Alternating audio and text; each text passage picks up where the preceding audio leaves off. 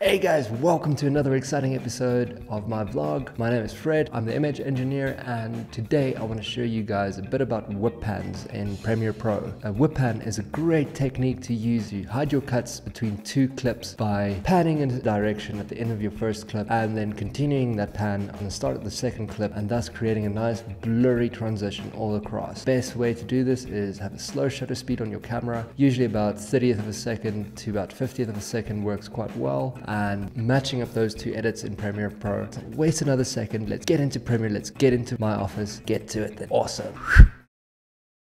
So to start off this tutorial, we've got these clips of me making coffee, and I transition between them using a whip pan. So to start off your first whip pan, all you need to do is shoot two clips, and once you've reached the end of your first clip, pan in a direction of your choice, as well as a speed of your choice. And make sure that the beginning of the second clip has the same direction and the same speed. And then due to the motion blur of your camera shooting at 30th or 50th of a second, it'll create the illusion that it's actually all just one single shot. So the slower the shutter speed of your camera, the more motion blur you'll get, which hides the cuts quite well. Using a faster shutter speed on your camera will actually show the cuts clearer due to the lack of motion blur between the cut. An important thing to remember is to use two clips with the same kind of brightness levels in between. This will ensure that the cut looks seamless and will give you the illusion that it's all just one take. So for this clip to work, I basically just took the two clips with the same brightness level, kind of cut halfway through the first pan, just when it reaches that white spot there, and then started halfway through the second pan. Strip could actually be trimmed a little bit more to the right there, just when we're about to reach that white spot there, just to make the brightness levels a little bit more equal.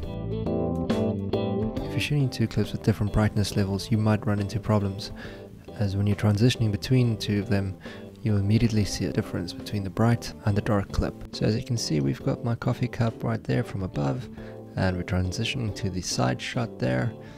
And it's a little bit jarring because as you can see, we've got my tripod leg right there, and that's creating a bit of a weird effect, and it's not really selling that illusion as well as I'd hope. And this brings me to my next point, that you need to really plan your whip transitions, even if it means just taking a notebook with you on your shoot. And this is just for your own reference, just so you can remember where you panned up, down, left or right.